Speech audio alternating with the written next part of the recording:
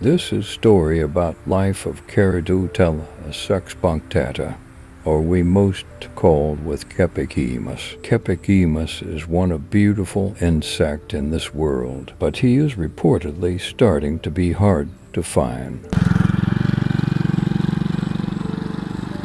In the middle of the rice fields we found a tree, which was usually infested with KEPIK emas.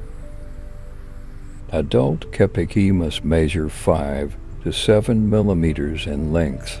They are variable in color, from reddish-brown with black spots to brilliant, mirror-like gold, earning it the nickname goldbug. This beetle consumes foliage of plants in the family Convolvulaceae, including bindweeds, morning glory, and sweet potato.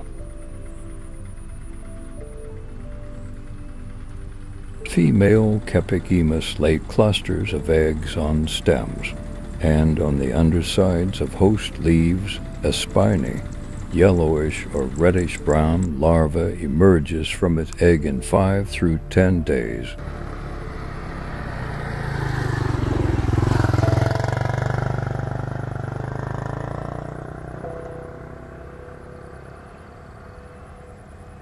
But the life of this small world did not last long.